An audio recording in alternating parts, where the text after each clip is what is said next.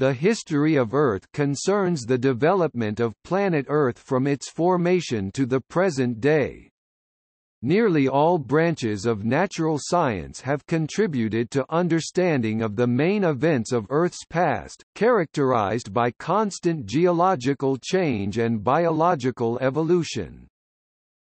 The geological time scale (GTS), as defined by international convention, depicts the large spans of time from the beginning of the Earth to the present, and its divisions chronicle some definitive events of Earth history.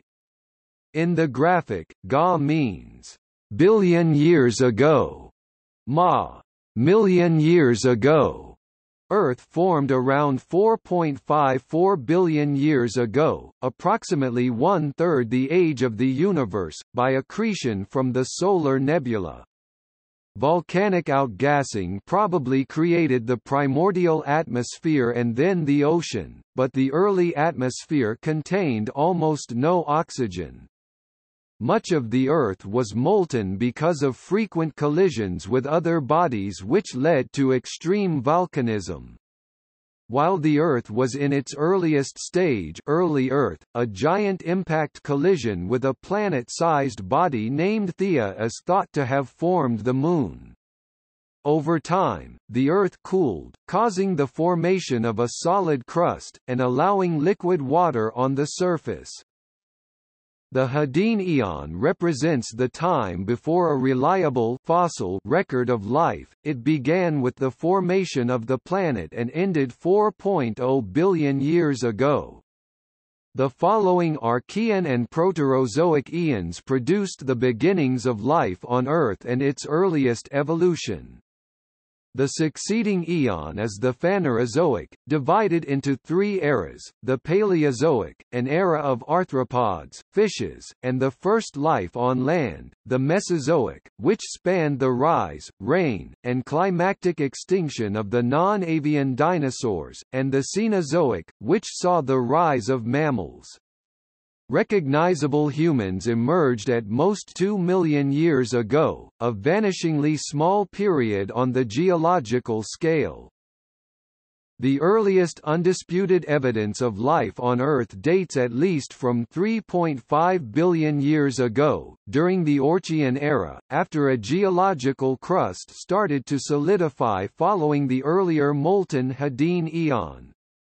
There are microbial mat fossils such as stromatolites found in 3.48 billion-year-old sandstone discovered in Western Australia.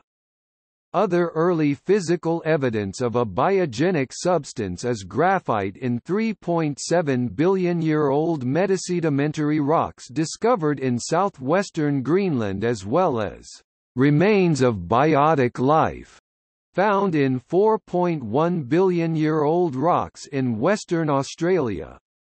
According to one of the researchers, if life arose relatively quickly on Earth, then it could be common in the universe.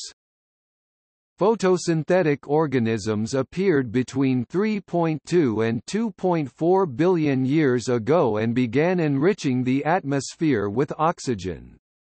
Life remained mostly small and microscopic until about 580 million years ago, when complex multicellular life arose, developed over time, and culminated in the Cambrian explosion about 541 million years ago.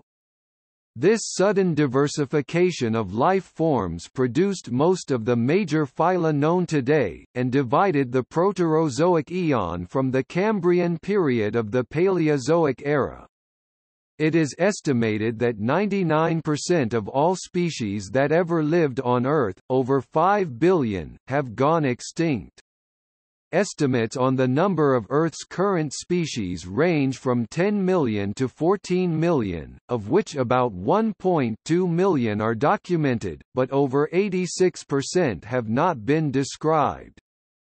However, it was recently claimed that 1 trillion species currently live on Earth, with only 1/1000% described. The Earth's crust has constantly changed since its formation, as has life has since its first appearance. Species continue to evolve, taking on new forms, splitting into daughter species, or going extinct in the face of ever-changing physical environments. The process of plate tectonics continues to shape the Earth's continents and oceans and the life they harbor. Human activity is now a dominant force affecting global change, harming the biosphere, the Earth's surface, hydrosphere, and atmosphere with the loss of wild lands, over-exploitation of the oceans, production of greenhouse gases, degradation of the ozone layer, and general degradation of soil, air, and water quality.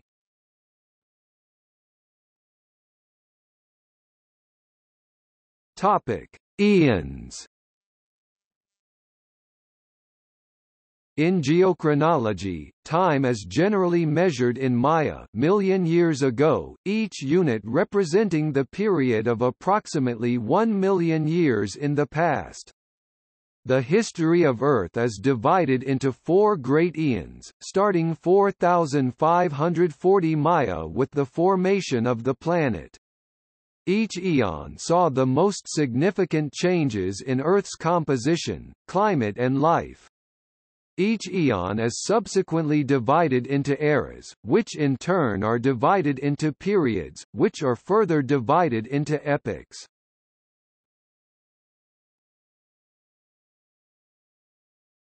Topic: Geologic time scale. The history of the Earth can be organized chronologically according to the geologic time scale, which is split into intervals based on stratigraphic analysis. The following 4 timelines show the geologic time scale.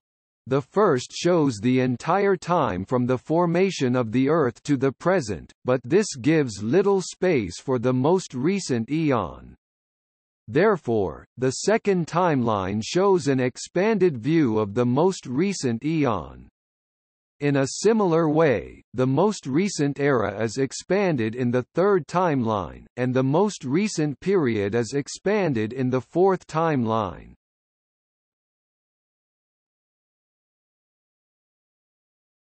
Topic: Solar System formation. The standard model for the formation of the Solar System, including the Earth, is the solar nebula hypothesis. In this model, the Solar System formed from a large, rotating cloud of interstellar dust and gas called the solar nebula. It was composed of hydrogen and helium created shortly after the Big Bang 13.8 billion years ago and heavier elements ejected by supernovae. About 4.5 the nebula began a contraction that may have been triggered by the shock wave from a nearby supernova. A shock wave would have also made the nebula rotate. As the cloud began to accelerate, its angular momentum, gravity, and inertia flattened it into a protoplanetary disk perpendicular to its axis of rotation. Small perturbations due to collisions and the angular momentum of other large debris created the means by which kilometer-sized protoplanets began to form, orbiting the nebular center. The center of the nebula, not having much angular momentum, collapsed rapidly, the compression heating it until nuclear fusion of hydrogen into helium began. After more contraction, a Tauri star ignited and evolved into the Sun. Meanwhile, in the outer part of the nebula gravity caused matter to condense around density perturbations and dust particles, and the rest of the protoplanetary disk began separating into rings. In a process known as runaway accretion, successively larger fragments of dust and debris clumped together to form planets. Earth formed in this manner about 4.54 billion years ago with an uncertainty of 1% and was largely completed within 10 to 20 million years. The solar wind of the newly formed T Tauri star cleared out most of the material in the disk that had not already condensed into larger bodies. The same process is expected to produce accretion disks around virtually all newly forming stars in the universe, some of which yield planets. The Proto-Earth grew by accretion until its interior was hot enough to melt the heavy, siderophile metals. Having higher densities than the silicates, these metals sank.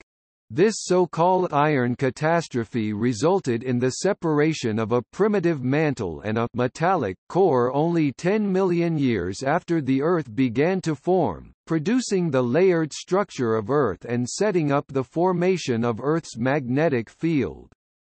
J. A. Jacobs was the first to suggest that Earth's inner core, a solid center distinct from the liquid outer core, is freezing and growing out of the liquid outer core due to the gradual cooling of Earth's interior, about 100 degrees Celsius per billion years.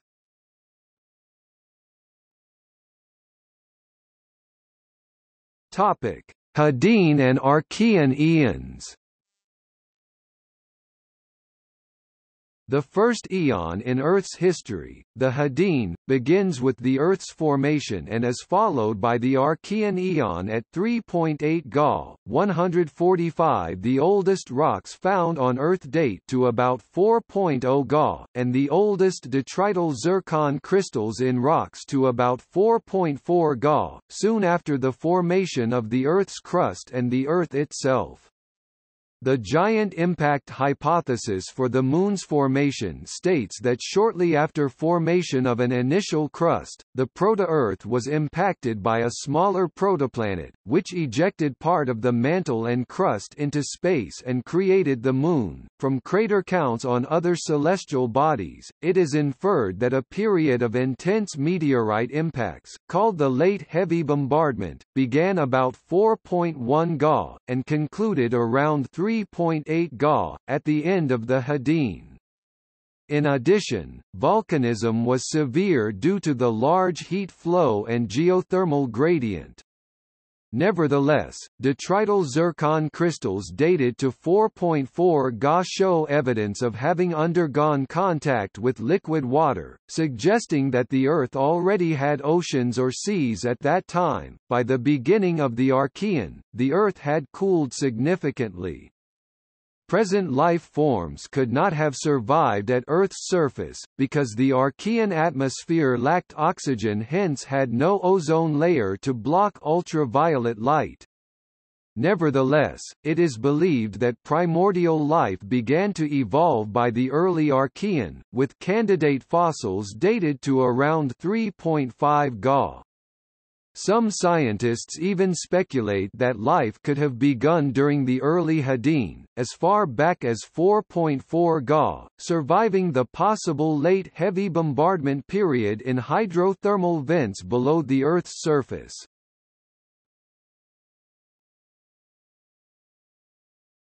Topic: Formation of the Moon. Earth's only natural satellite, the Moon, is larger relative to its planet than any other satellite in the Solar System. During the Apollo program, rocks from the Moon's surface were brought to Earth. Radiometric dating of these rocks shows that the Moon is 4.53 plus or minus 0.01 billion years old, formed at least 30 million years after the Solar System. New evidence suggests the Moon formed even later, 4.48 plus or minus 0.02 Ga, or 70 to 110 million years after the start of the Solar System. Theories for the formation of the Moon must explain its late formation as well as the following facts. First, the Moon has a low density, 3.3 times that of water, compared to 5.5 for the Earth, and a small metallic core. Second, there is virtually no water or other volatiles on the Moon. Third, the Earth and Moon have the same oxygen isotopic signature, relative abundance of the oxygen isotopes.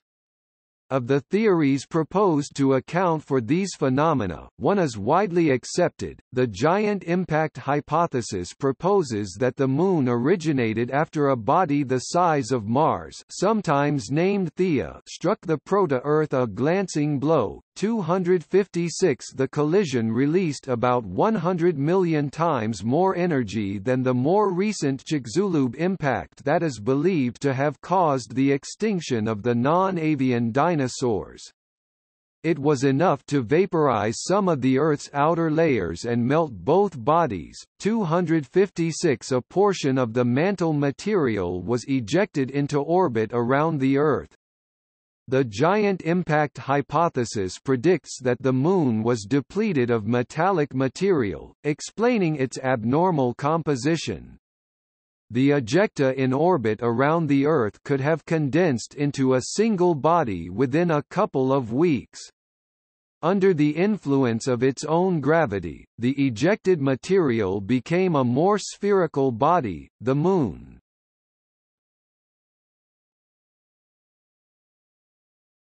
Topic: First continents.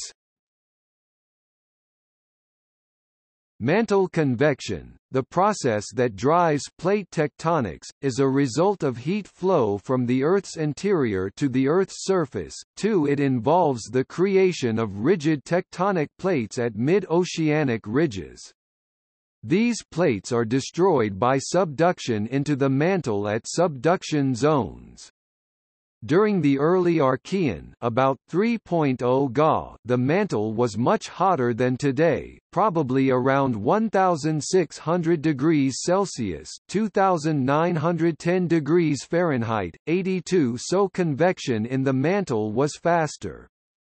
Although a process similar to present-day plate tectonics did occur, this would have gone faster too.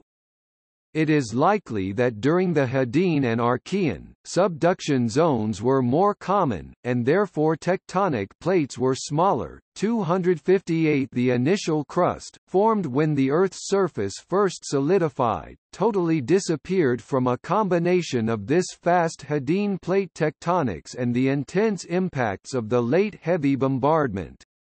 However, it is thought that it was basaltic in composition, like today's oceanic crust, because little crustal differentiation had yet taken place. 258 The first larger pieces of continental crust, which is a product of differentiation of lighter elements during partial melting in the lower crust, appeared at the end of the Hadean, about 4.0 Ga. What is left of these first small continents are called cratons. These pieces of late Hadean and early Archean crust form the cores around which today's continents grew. The oldest rocks on Earth are found in the North American Craton of Canada. They are tonalites from about 4.0 Ga. They show traces of metamorphism by high temperature, but also sedimentary grains that have been rounded by erosion during transport by water, showing that rivers and seas existed then. Cratons consist primarily of two alternating types of terrains. The first are so-called greenstone belts, consisting of low-grade metamorphosed sedimentary rocks. These greenstones are similar to the sediments today found in oceanic trenches, above subduction zones. For this reason, greenstones are sometimes seen as evidence for subduction during the Archean. The second type is a complex of felsic magmatic rocks. These rocks are mostly tonalite, trondhjemite or granodiorite, types of rock similar in composition to granite, hence such terrains are called TTG terrains. TTG complexes are seen as the relics of the first continental crust, formed by partial melting in basalt. Chapter 5. Topic: Oceans and atmosphere. Earth is often described as having had 3 atmospheres. The first atmosphere, captured from the solar nebula, was composed of light atmophile elements from the solar nebula, mostly hydrogen and helium. A combination of the solar wind and Earth's heat would have driven off this atmosphere, as a result of which the atmosphere is now depleted of these elements compared to cosmic abundances. After the impact which created the Moon, the molten Earth released volatile gases, and later more gases were released by volcanoes, completing a second atmosphere rich in greenhouse gases but poor in oxygen. 256 Finally, the third atmosphere, rich in oxygen, emerged when bacteria began to produce oxygen about 2.8 Ga, 83–84, 116–117 in early models for the formation of the atmosphere and ocean. The second atmosphere was formed by outgassing of volatiles from the Earth's interior. Now it is considered likely that many of the volatiles were delivered during accretion by a process known as impact degassing, in which incoming bodies vaporize on impact. The ocean and atmosphere would, therefore, have started to form even as the Earth formed. The new atmosphere probably contained water vapor, carbon dioxide, nitrogen, and smaller amounts of other gases, planetesimals at a distance of 1 astronomical unit (O). The distance of the Earth from the Sun probably did not contribute any water to the Earth because the solar nebula was too hot for ice to form, and the hydration of rocks by water vapor would have taken too long. The water must have been supplied by meteorites from the outer asteroid belt and some large planetary embryos from beyond 2.5 astronomical units. Comets may also have contributed. Though most comets are today in orbits farther away from the Sun than Neptune, computer simulations show that they were originally far more common in the inner parts of the Solar System. 132–132 As the Earth cooled, clouds formed. Rain created the oceans. Recent evidence suggests the oceans may have begun forming as early as 4.4 Ga. By the start of the Archean Eon, they already covered much of the Earth. This early formation has been difficult to explain because of a problem known as the faint young sun paradox. Stars are known to get brighter as they age, and at the time of its formation the Sun would have been emitting only 70% of its current power. Thus, the Sun has become 30% brighter in the last 4.5 billion years. Many models indicate that the Earth would have been covered in ice. A likely solution is that there was enough carbon dioxide and methane to produce a greenhouse effect. The carbon dioxide would have been produced by volcanoes and the methane by early microbes. Another greenhouse gas, ammonia, would have been ejected by volcanoes but quickly destroyed by ultraviolet radiation. 83. Topic: Origin of life. One of the reasons for interest in the early atmosphere and ocean is that they form the conditions under which life first arose. There are many models, but little consensus, on how life emerged from non-living chemicals. Chemical systems created in the laboratory fall well short of the minimum complexity for a living organism. The first step in the emergence of life may have been chemical reactions that produced many of the simpler organic compounds, including nucleobases and amino acids, that are the building blocks of life. An experiment in 1953 by Stanley Miller and Harold Urey showed that such molecules could form in an atmosphere of water, methane, ammonia and hydrogen with the aid of sparks to mimic the effect of lightning. Although atmospheric composition was probably different from that used by Miller and Urey, later experiments with more realistic compositions also managed to synthesize organic molecules.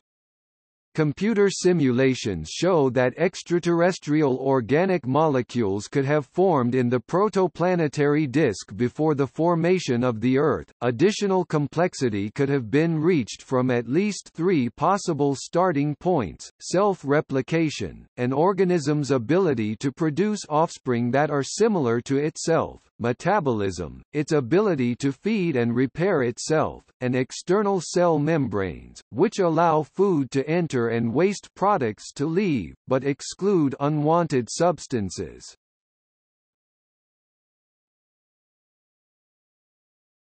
Topic: Replication first, RNA world. Even the simplest members of the three modern domains of life use DNA to record their recipes, and a complex array of RNA and protein molecules to read these instructions and use them for growth, maintenance, and self-replication. The discovery that a kind of RNA molecule called a ribozyme can catalyze both its own replication and the construction of proteins led to the hypothesis that earlier life forms were based entirely on RNA. They could have formed an RNA world in which there were individuals but no species, as mutations and horizontal gene transfers would have meant that the offspring in each generation were quite likely to have different genomes from those that their parents started with. RNA would later have been replaced by DNA, which is more stable and therefore can build longer genomes, expanding the range of capabilities a single organism can have. Ribozymes remain as the main components of ribosomes, the protein factories of modern cells. Although short, self-replicating RNA molecules have been artificially produced in laboratories, doubts have been raised about whether natural non-biological synthesis of RNA is possible. The earliest ribozymes may have been formed of simpler nucleic acids such as PNA, TNA or GNA, which would have been replaced later by RNA. Other pre-RNA replicators have been posited, including crystals, 150 and even quantum systems. In 2003 it was proposed that porous metal sulfide precipitates would assist RNA synthesis at about 100 degrees Celsius (212 degrees Fahrenheit) and at ocean bottom pressures near hydrothermal vents. In this hypothesis, the protocells would be confined in the pores of the metal substrate until the later development of lipid membranes.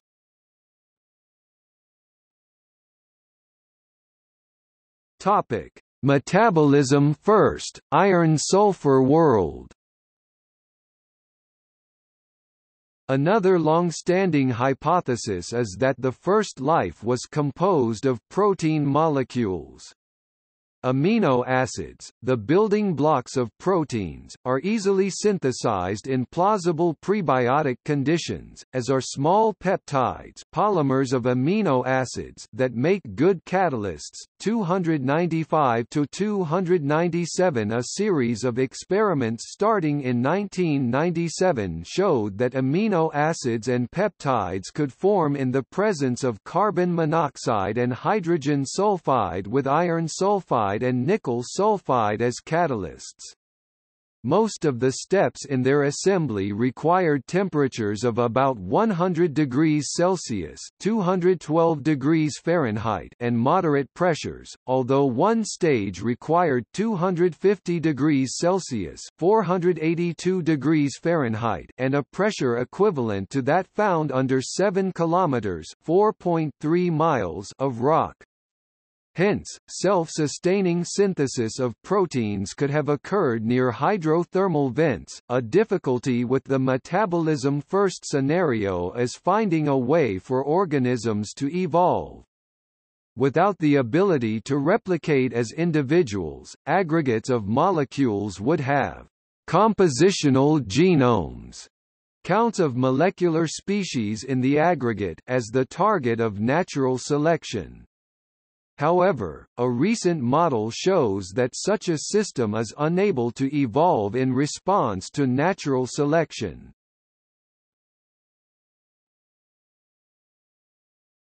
Topic: Membranes first, lipid world. It has been suggested that double-walled bubbles of lipids like those that form the external membranes of cells may have been an essential first step. Experiments that simulated the conditions of the early Earth have reported the formation of lipids, and these can spontaneously form liposomes, double-walled bubbles, and then reproduce themselves. Although they are not intrinsically information carriers as nucleic acids are, they would be subject to natural selection for longevity and reproduction. Nucleic acids such as RNA might then have formed more easily within the liposomes than they would have outside.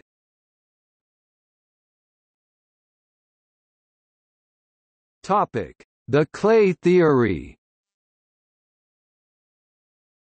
Some clays, notably montmorillonite, have properties that make them plausible accelerators for the emergence of an RNA world. They grow by self-replication of their crystalline pattern, are subject to an analog of natural selection, as the clay species that grows fastest in a particular environment rapidly becomes dominant, and can catalyze the formation of RNA molecules.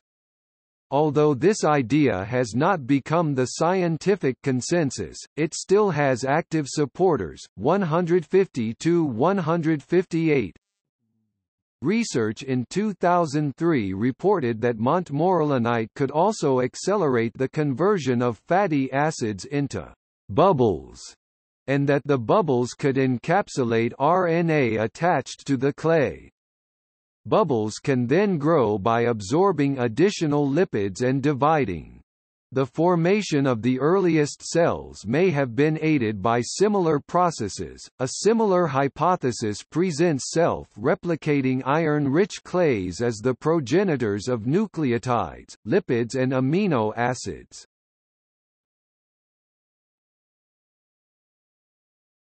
Topic: Last universal ancestor. It is believed that of this multiplicity of protocells, only one line survived.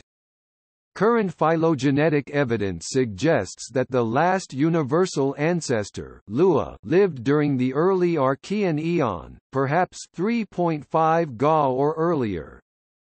This Lua cell is the ancestor of all life on Earth today. It was probably a prokaryote, possessing a cell membrane and probably ribosomes, but lacking a nucleus or membrane-bound organelles such as mitochondria or chloroplasts. Like modern cells, it used DNA as its genetic code, RNA for information transfer and protein synthesis, and enzymes to catalyze reactions. Some scientists believe that instead of a single organism being the last universal common ancestor, there were populations of organisms exchanging genes by lateral gene transfer.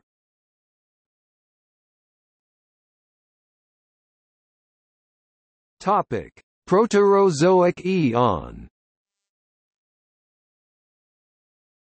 The Proterozoic Eon lasted from 2.5 Ga to 542 Ma million years ago. 130 in this time span, cratons grew into continents with modern sizes. The change to an oxygen-rich atmosphere was a crucial development. Life developed from prokaryotes into eukaryotes and multicellular forms. The Proterozoic saw a couple of severe ice ages called Snowball Earths. After the last Snowball Earth about 600 Ma, the evolution of life on Earth accelerated.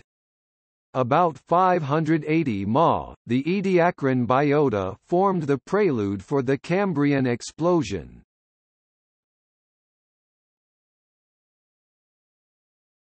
Topic: Oxygen revolution. The earliest cells absorbed energy and food from the surrounding environment. They used fermentation, the breakdown of more complex compounds into less complex compounds with less energy, and used the energy so liberated to grow and reproduce. Fermentation can only occur in an anaerobic, oxygen-free environment. The evolution of photosynthesis made it possible for cells to derive energy from the sun. 377 Most of the life that covers the surface of the Earth depends directly or indirectly on photosynthesis. The most common form, oxygenic photosynthesis, turns carbon dioxide, water, and sunlight into food. It captures the energy of sunlight in energy-rich molecules such as ATP, which then provide the energy to make sugars. To supply the electrons in the circuit, hydrogen is stripped from water, leaving oxygen as a waste product. Some organisms, including purple bacteria and green sulfur bacteria, use an anoxygenic form of photosynthesis that uses alternatives to hydrogen stripped from water as electron donors. Examples are hydrogen sulfide, sulfur and iron. Such extremophile organisms are restricted to otherwise inhospitable environments such as hot springs and hydrothermal vents. 379 to 382 The simpler anoxygenic form arose about 3.8 Ga, not long after the appearance of life. The timing of oxygenic photosynthesis is more controversial. It had certainly appeared by about 2.4 Ga, but some researchers put it back as far as 3.2 Ga. The latter probably increased global productivity by at least 2 or 3 orders of magnitude. Among the oldest remnants of oxygen-producing life forms are fossil stromatolites. At first, the released oxygen was bound up with limestone, iron, and other minerals. The oxidized iron appears as red layers in geological strata called banded iron formations that formed in abundance during the Silurian period between 2500 Ma and 2300 Ma, 133 when most of the exposed readily reacting minerals were oxidized. Oxygen finally began to accumulate in the atmosphere. Though each cell only produced a minute amount of oxygen, the combined metabolism of many cells over a vast time transformed Earth's atmosphere to its current state. This was Earth's third atmosphere, 50–51 to 83–84, 116 to 117. Some oxygen was stimulated by solar ultraviolet radiation to form ozone, which collected in a layer near the upper part of the atmosphere. The ozone layer absorbed, and still absorbs, a significant amount of the ultraviolet radiation that once had passed through the atmosphere. It allowed cells to colonize the surface of the ocean and eventually the land. Without the ozone layer, ultraviolet radiation bombarding land and sea would have caused unsustainable levels of mutation in exposed cells. 219 to 220 Photosynthesis had another major impact. Oxygen was toxic. Much life on Earth probably died out as its levels rose in what is known as the oxygen catastrophe. Resistant forms survived and thrived, and some developed the ability to use oxygen to increase their metabolism and obtain more energy from the same food.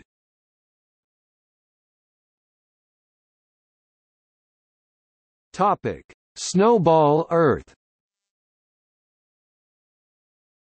The natural evolution of the Sun made it progressively more luminous during the Archean and Proterozoic eons. The Sun's luminosity increases 6% every billion years, 165. As a result, the Earth began to receive more heat from the Sun in the Proterozoic Eon. However, the Earth did not get warmer. Instead, the geological record suggests it cooled dramatically during the early Proterozoic. Glacial deposits found in South Africa date back to 2.2 Ga, at which time, based on paleomagnetic evidence, they must have been located near the equator. Thus, this glaciation, known as the Huronian glaciation, may have been global. Some scientists suggest this was so severe that the Earth was frozen over from the poles to the equator, a hypothesis called Snowball Earth. The Huronian Ice Age might have been caused by the increased oxygen concentration in the atmosphere, which caused the decrease of methane (CH4) in the atmosphere. Methane is a strong greenhouse gas, but with oxygen it reacts to form CO2, a less effective greenhouse gas. 172 When free oxygen became available in the atmosphere, the concentration of methane could have decreased dramatically, enough to counter the effect of the increasing heat flow from the Sun. However, the term Snowball Earth is more commonly used to describe later extreme ice ages during the Cryogenian period. There were 4 periods, each lasting about 10 million years, between 750 and 580 million years ago, when the Earth is thought to have been covered with ice apart from the highest mountains, and average temperatures were about -50 degrees Celsius (-58 degrees Fahrenheit). The snowball may have been partly due to the location of the supercontinent Rodinia straddling the equator. Carbon dioxide combines with rain to weather rocks to form carbonic acid, which is then washed out to sea, thus extracting the greenhouse gas from the atmosphere. When the continents are near the poles, the advance of ice covers the rocks, slowing the reduction in carbon dioxide, but in the Cryogenian the weathering of Rodinia was able to continue unchecked until the ice advanced to the tropics. The process may have finally been reversed by the emission of carbon dioxide from volcanoes or the destabilization of methane gas hydrates. According to the alternative slushball Earth theory, even at the height of the ice ages there was still open water at the equator.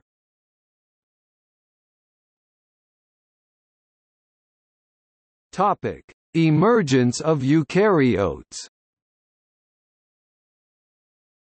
Modern taxonomy classifies life into 3 domains. The time of their origin is uncertain. The bacteria domain probably first split off from the other forms of life, sometimes called neomera, but this supposition is controversial.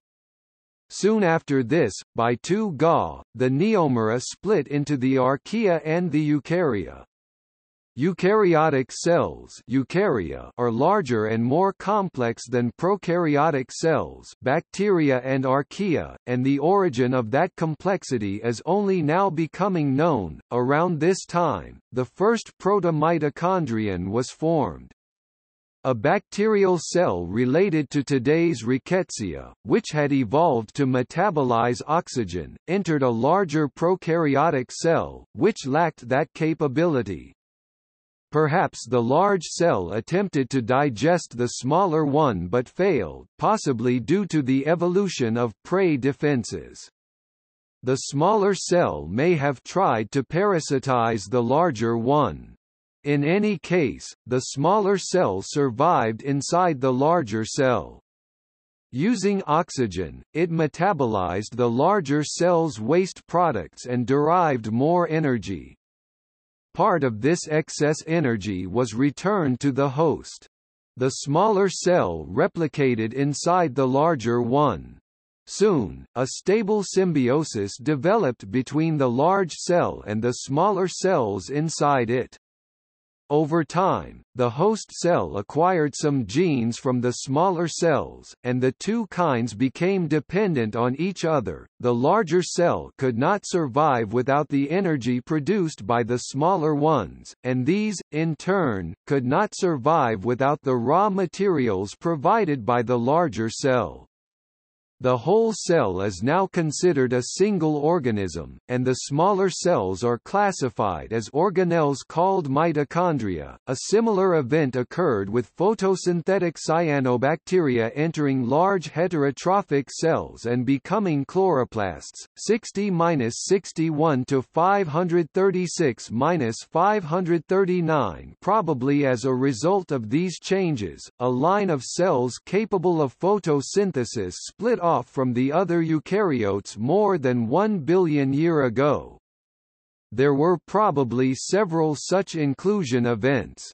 Besides the well-established endosymbiotic theory of the cellular origin of mitochondria and chloroplasts, there are theories that cells led to peroxisomes, spirochetes led to cilia and flagella, and that perhaps a DNA virus led to the cell nucleus, though none of them are widely accepted. Archeans, bacteria, and eukaryotes continued to diversify and to become more complex and better adapted to their environments. Each domain repeatedly split into multiple lineages, although little is known about the history of the archaea and bacteria. Around 1.1 Ga, the supercontinent Rodinia was assembling. The plant, animal, and fungi lines had split, though they still existed as solitary cells. Some of these lived in colonies, and gradually a division of labor began to take place. For instance, cells on the periphery might have started to assume different roles from those in the interior. Although the division between a colony with specialized cells and a multicellular organism is not always clear, around 1 billion years ago, the first multicellular plants emerged, probably green algae.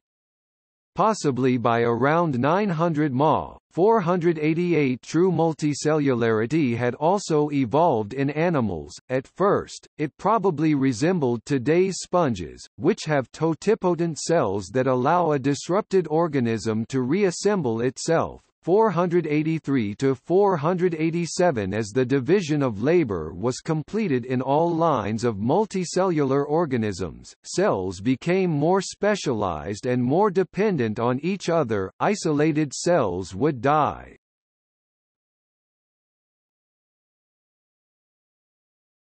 Topic: Supercontinents in the Proterozoic.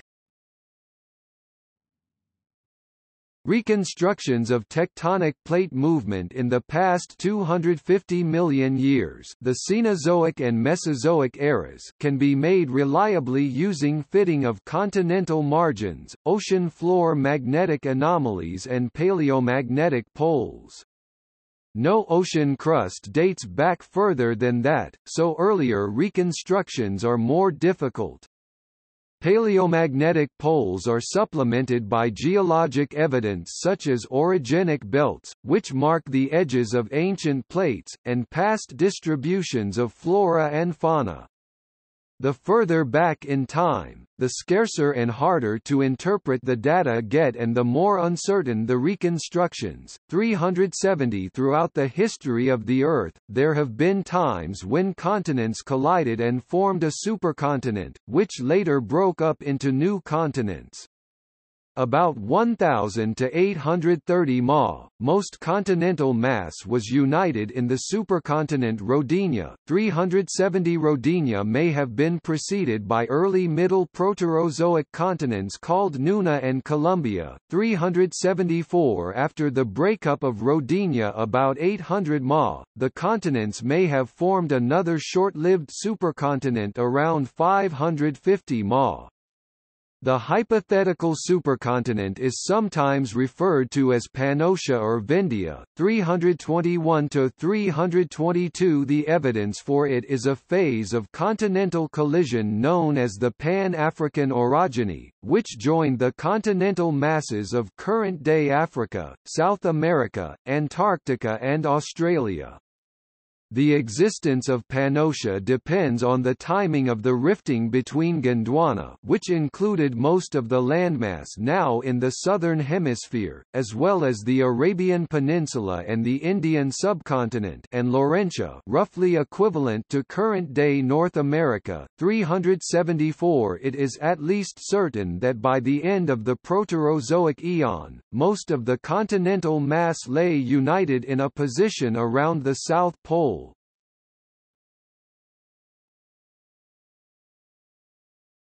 Topic: Late Proterozoic climate and life.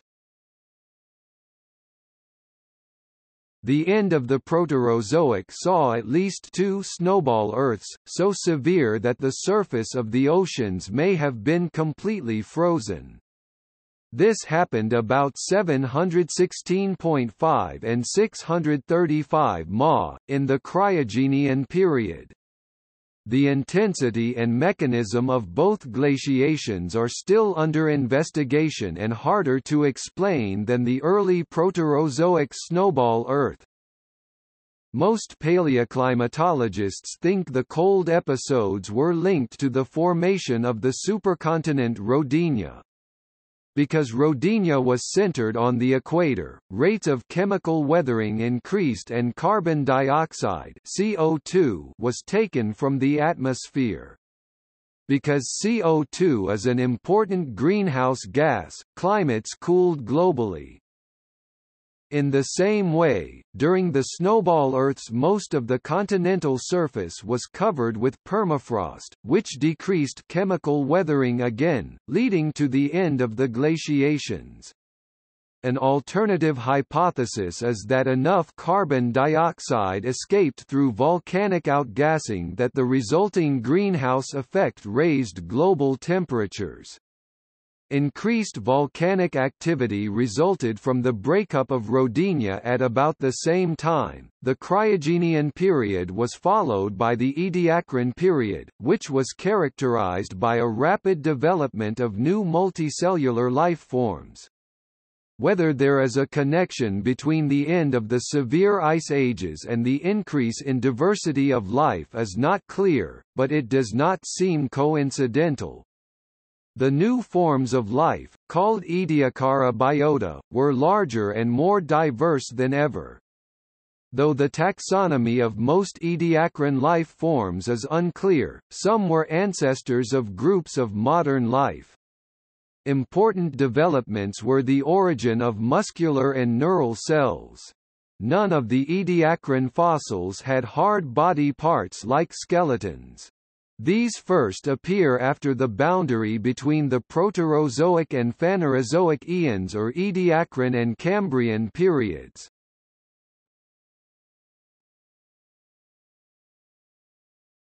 Topic: Phanerozoic Eon. The Phanerozoic is the current eon on Earth, which started approximately 542 million years ago.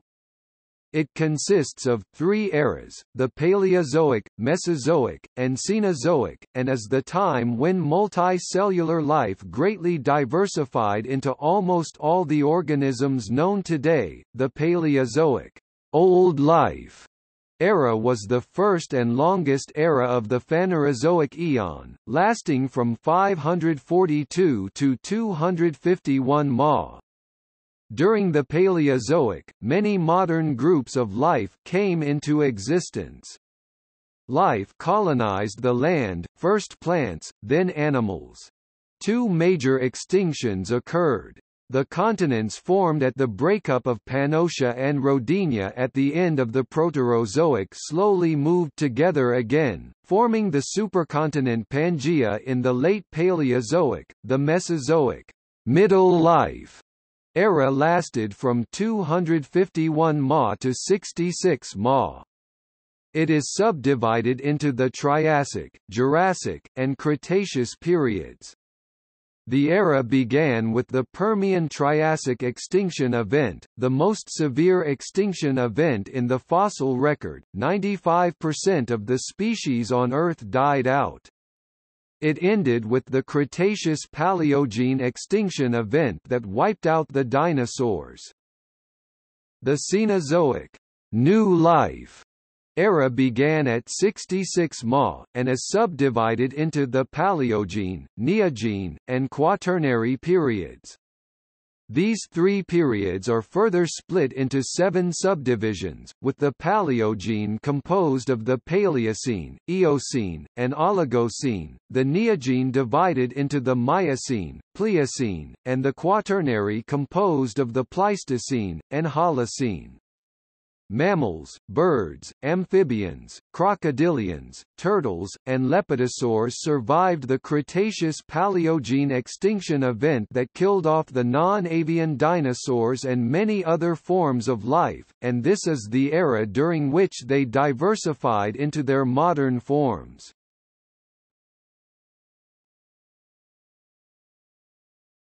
Topic: Tectonics, paleogeography and climate. At the end of the Proterozoic, the supercontinent Pannotia had broken apart into the smaller continents Laurentia, Baltica, Siberia and Gondwana. During periods when continents move apart, more oceanic crust is formed by volcanic activity. Because young volcanic crust is relatively hotter and less dense than old oceanic crust, the ocean floors rise during such periods. This causes the sea level to rise. Therefore, in the first half of the Paleozoic, large areas of the continents were below sea level. Early Paleozoic climates were warmer than today, but the end of the Ordovician saw a short ice age during which glaciers covered the South Pole, where the huge continent Gondwana was situated. Traces of glaciation from this period are only found on former Gondwana. During the late Ordovician Ice Age, a few mass extinctions took place, in which many brachiopods, trilobites, bryozoa and corals disappeared. These marine species could probably not contend with the decreasing temperature of the sea water. The continents Laurentia and Baltica collided between 450 and 400 Ma, during the Caledonian orogeny, to form Laurussia, also known as Euramerica. Traces of the mountain belt this collision caused can be found in Scandinavia, Scotland, and the northern Appalachians. In the Devonian period 416 to 359 Ma, Gondwana and Siberia began to move towards Laurussia. The collision of Siberia with Laurussia caused the Uralian orogeny. The collision of Gondwana with Laurussia is called the Variscan or Hercynian orogeny in Europe or the Alleghanian orogeny in North America. The latter phase took place during the Carboniferous period 359 to 299 Ma and resulted in the formation of the last supercontinent, Pangaea. By 180 Ma, Pangaea broke up into Laurasia and Gondwana.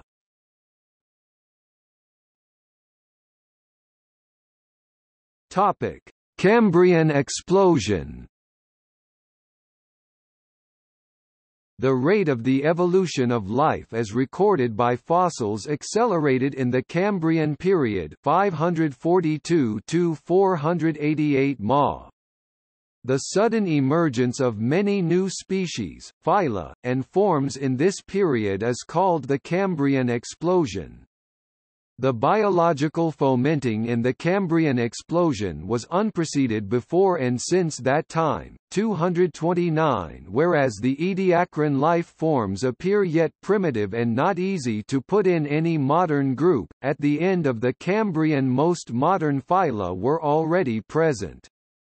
The development of hard body parts such as shells, skeletons or exoskeletons in animals like mollusks, echinoderms, crinoids and arthropods. A well-known group of arthropods from the lower Paleozoic are the trilobites, made the preservation and fossilization of such life forms easier than those of their Proterozoic ancestors. For this reason, much more is known about life in and after the Cambrian than about that of older periods. Some of these Cambrian groups appear complex but are seemingly quite different from modern life. Examples are Anomalocaris and Hycuchthus. More recently, however, these seem to have found a place in modern classification. During the Cambrian, the first vertebrate animals, among them the first fishes, had appeared. 357 A creature that could have been the ancestor of the fishes, or was probably closely related to it, was Pichia. It had a primitive notochord, a structure that could have developed into a vertebral column later. The first fishes with jaws appeared during the next geological period, the Ordovician. The colonization of new niches resulted in massive body sizes. In this way, fishes with increasing sizes evolved during the early Paleozoic, such as the titanic placoderm Dunkleosteus, which could grow 7 meters (23 feet) long. The diversity of life forms did not increase greatly because of a series of mass extinctions that define widespread biostratigraphic units called biomeres. After each extinction pulse, the continental shelf regions were repopulated by similar life forms that may have been evolving slowly elsewhere. By the late Cambrian, the trilobites had reached their greatest diversity and dominated nearly all fossil assemblages. 34. Topic: Colonization of land. Oxygen accumulation from photosynthesis resulted in the formation of an ozone layer that absorbed much of the Sun's ultraviolet radiation, meaning unicellular organisms that reached land were less likely to die, and prokaryotes began to multiply and become better adapted to survival out of the water. Prokaryote lineages had probably colonized the land as early as 2.6 Ga, even before the origin of the eukaryotes. For a long time, the land remained barren of multicellular organisms. The supercontinent Pannotia formed around 600 Ma and then broke apart a short 50 million years later. Fish, the earliest vertebrates, evolved in the oceans around 530 Ma. 354 A major extinction event occurred near the end of the Cambrian period, which ended 488 Ma, several hundred million years ago. Plants probably resembling algae and fungi started growing at the edges of the water, and then out of it. 138 to 140 The oldest fossils of land fungi and plants date to 480 to 460 Ma, though molecular evidence suggests the fungi may have colonized the land as early as 1000 Ma and the plants 700 Ma. Initially remaining close to the water's edge, mutations and variations resulted in further colonization of this new environment. The timing of the first animals to leave the oceans is not precisely known. The oldest clear evidence is of arthropods on land around 450 Ma, perhaps thriving and becoming better adapted due to the vast food source provided by the terrestrial plants. There is also unconfirmed evidence that arthropods may have appeared on land as early as 530 Ma.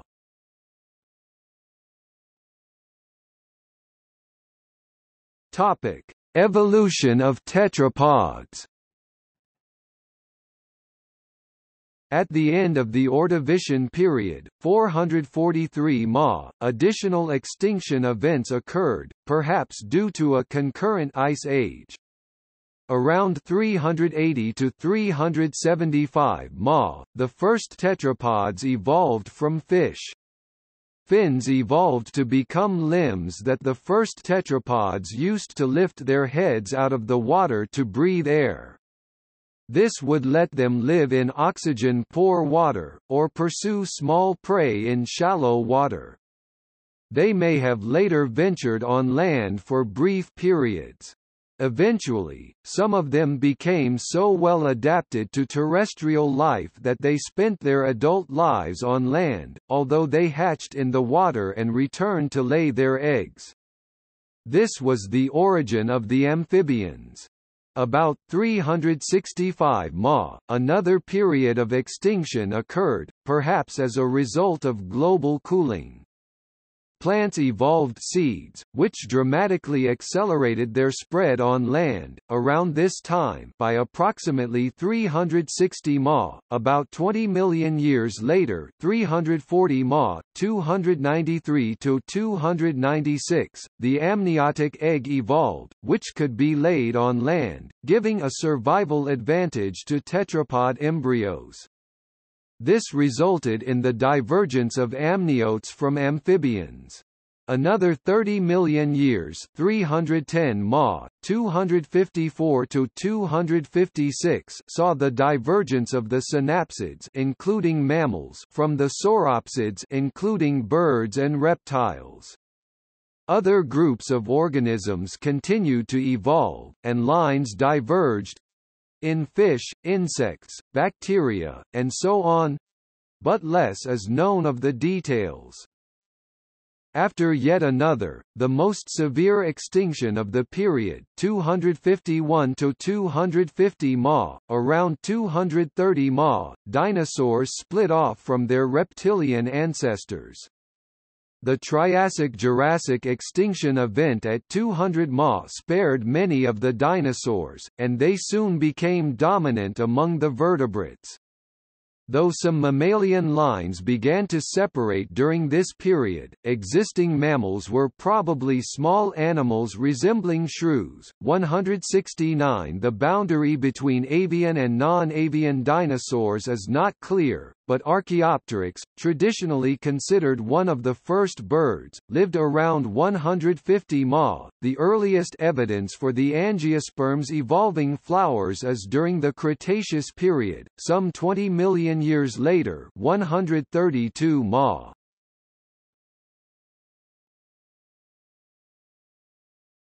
Topic: Extinctions.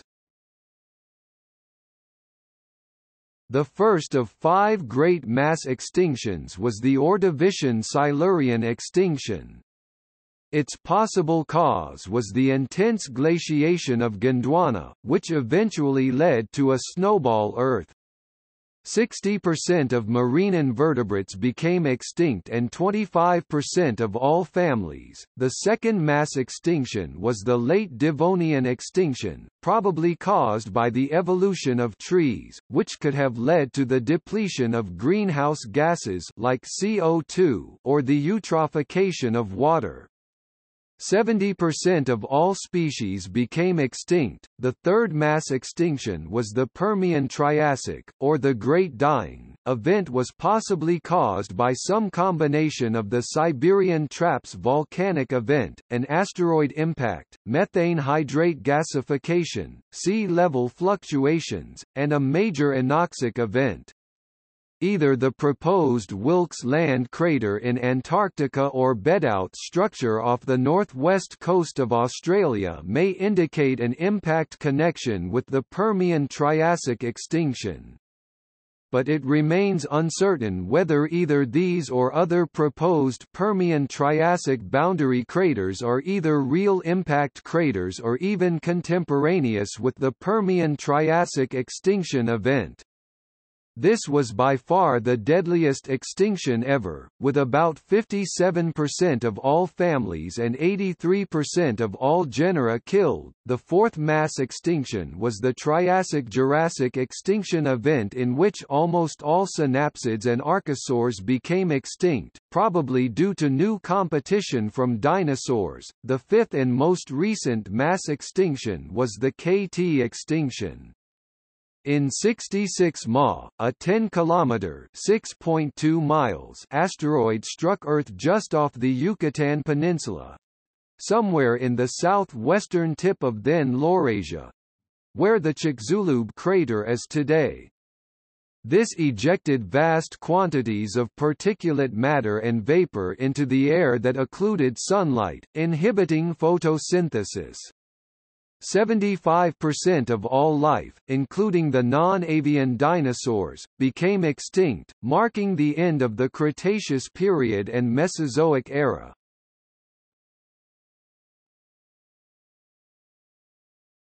Topic: Diversification of mammals. The first true mammals evolved in the shadows of dinosaurs and other large archosaurs that filled the world by the late Triassic. The first mammals were very small, and were probably nocturnal to escape predation. Mammal diversification truly began only after the Cretaceous-Paleogene extinction event. By the early Paleocene the Earth recovered from the extinction, and mammalian diversity increased. Creatures like Ambulocetus took to the oceans to eventually evolve into whales, whereas some creatures, like primates, took to the trees. This all changed during the mid to late Eocene, when the Circum-Antarctic Current formed between Antarctica and Australia, which disrupted weather patterns on a global scale. Grassless savannas began to predominate much of the landscape, and mammals such as Andrewsarchus rose up to become the largest known terrestrial predatory mammal ever, and early whales like Basilosaurus took control of the seas. The evolution of grass brought a remarkable change to the Earth's landscape, and the new open spaces created pushed mammals to get bigger and bigger. Grass started to expand in the Miocene, and the Miocene is where many modern-day mammals first appeared. Giant ungulates like Paraceratherium and Dinotherium evolved to rule the grasslands. The evolution of grass also brought primates down from the trees, and started human evolution. The first big cats evolved during this time as well. The Tethys Sea was closed off by the collision of Africa and Europe. The formation of Panama was perhaps the most important geological event to occur in the last 60 million years. Atlantic and Pacific currents were closed off from each other, which caused the formation of the Gulf Stream, which made Europe warmer. The land bridge allowed the isolated creatures of South America to migrate over to North America, and vice versa. Various species migrated south, leading to the presence in South America of llamas, the spectacled bear, kinkajous and jaguars. 3 million years ago saw the start of the Pleistocene epoch, which featured dramatic climatic changes due to the ice ages. The Ice Ages led to the evolution of modern man in Saharan Africa and expansion. The megafauna that dominated fed on grasslands that, by now, had taken over much of the subtropical world. The large amounts of water held in the ice allowed for various bodies of water to shrink and sometimes disappear, such as the North Sea and the Bering Strait. It is believed by many that a huge migration took place along Beringia, which is why, today, there are camels which evolved and became extinct in North America, horses which evolved and became extinct in North America, and Native Americans. The ending of the last ice age coincided with the expansion of man, along with a massive die-out of Ice Age megafauna. This extinction is nicknamed the sixth extinction.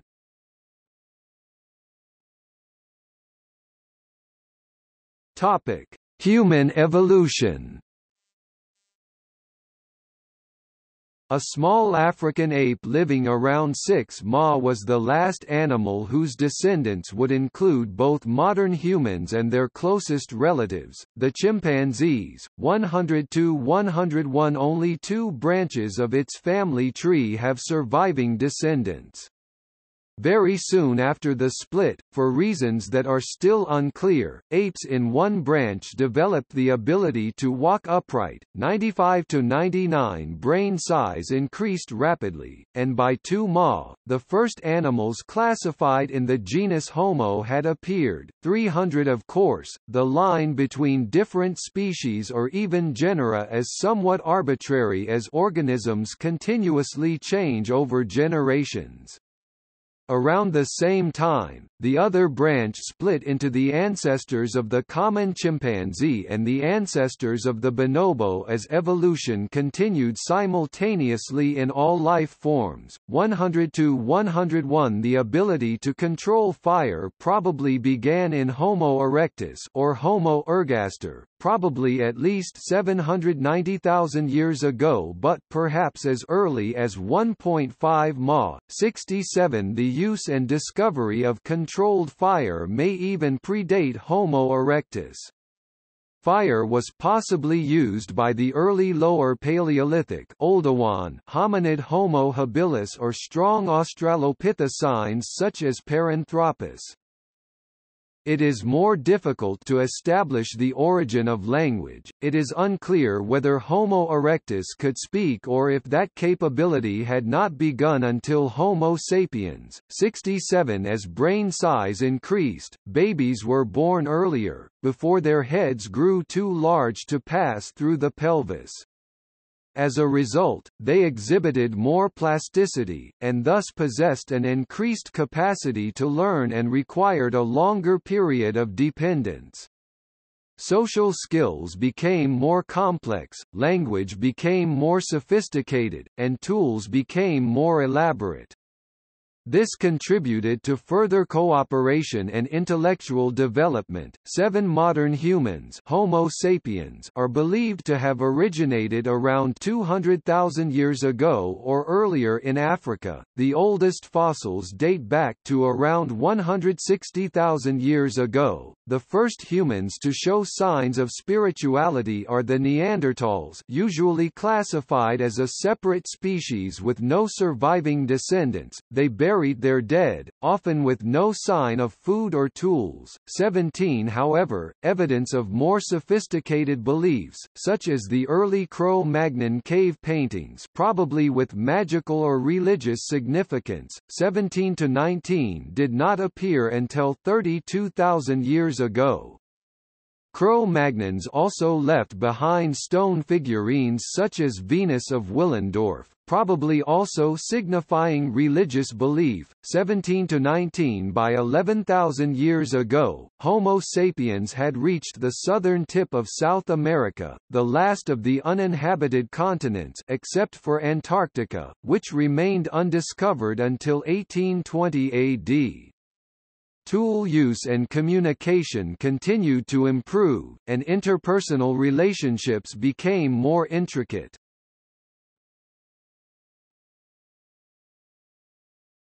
Topic: Civilization.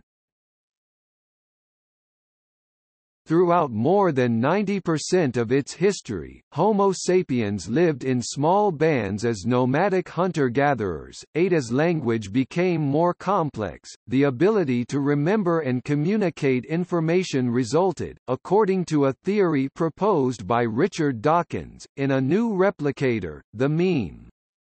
Ideas could be exchanged quickly and passed down the generations. Cultural evolution quickly outpaced biological evolution, and history proper began. Between 8,500 and 7,000 BC, humans in the Fertile Crescent in the Middle East began the systematic husbandry of plants and animals, agriculture.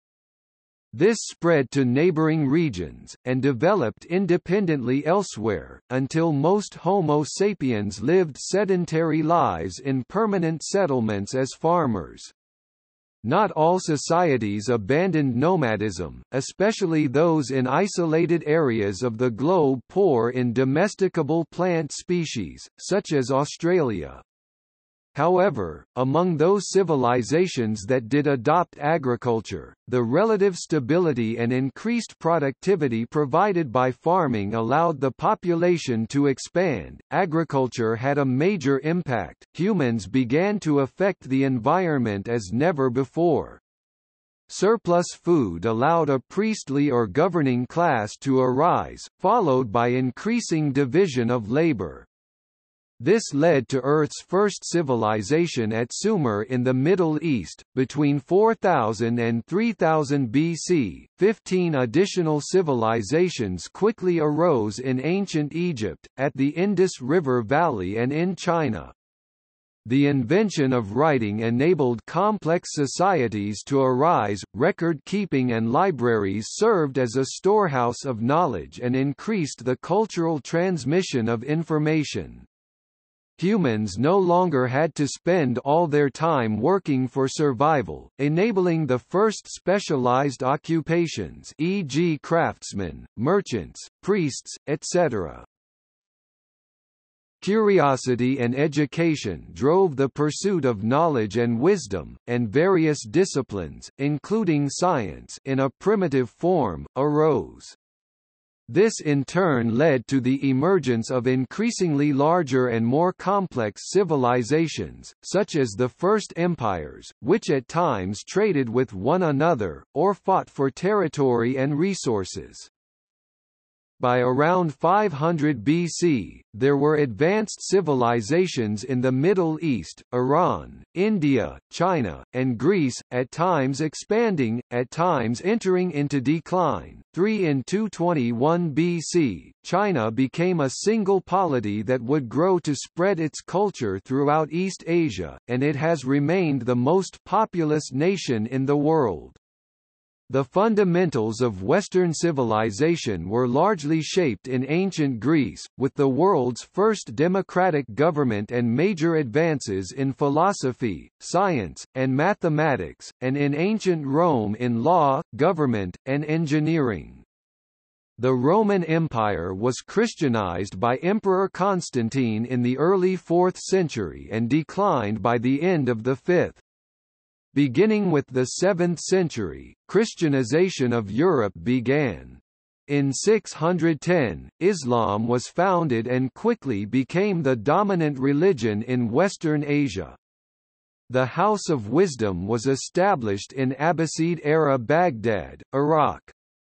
It is considered to have been a major intellectual center during the Islamic Golden Age, where Muslim scholars in Baghdad and Cairo flourished from the 9th to the 13th centuries until the Mongol sack of Baghdad in 1258 AD. In 1054 AD, the Great Schism between the Roman Catholic Church and the Eastern Orthodox Church led to the prominent cultural differences between Western and Eastern Europe. In the 14th century, the Renaissance began in Italy with advances in religion, art, and science. 317 to 319. At that time, the Christian Church as a political entity lost much of its power. In 1492, Christopher Columbus reached the Americas, initiating great changes to the New World. European civilization began to change beginning in 1500, leading to the scientific and industrial revolutions. That continent began to exert political and cultural dominance over human societies around the world, a time known as the colonial era, also see Age of Discovery, 295 to 299. In the 18th century, a cultural movement known as the Age of Enlightenment further shaped the mentality of Europe and contributed to its secularization. From 1914 to 1918 and 1939 to 1945, nations around the world were embroiled in world wars. Established following World War I, the League of Nations was a first step in establishing international institutions to settle disputes peacefully. After failing to prevent World War II, mankind's bloodiest conflict, it was replaced by the United Nations. After the war, many new states were formed, declaring or being granted independence in a period of decolonization. The United States and Soviet Union became the world's dominant superpowers for a time, and they held an often violent rivalry known as the Cold War until the dissolution of the latter. In 1992, several European nations joined in the European Union. As transportation and communication improved, the economies and political affairs of nations around the world have become increasingly intertwined.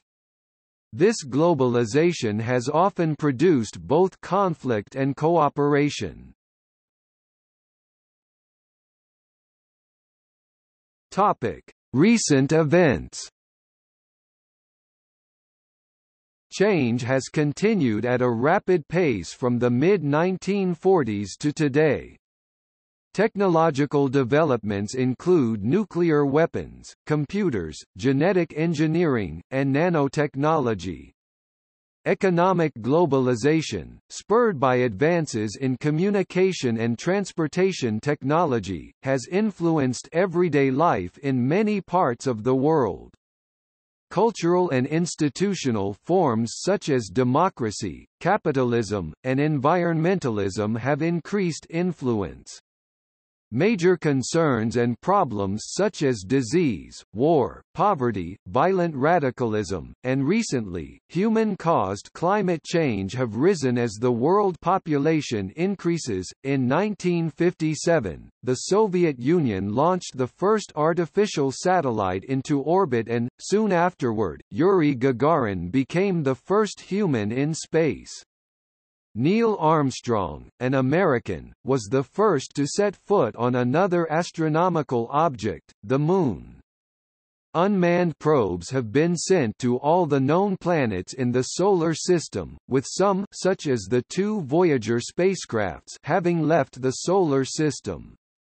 5 space agencies, representing over 15 countries, have worked together to build the International Space Station. Aboard it, there has been a continuous human presence in space since 2000. The World Wide Web became a part of everyday life in the 1990s, and since then has become an indispensable source of information in the developed world.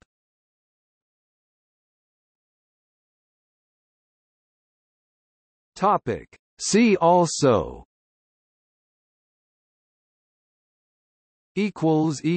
Notes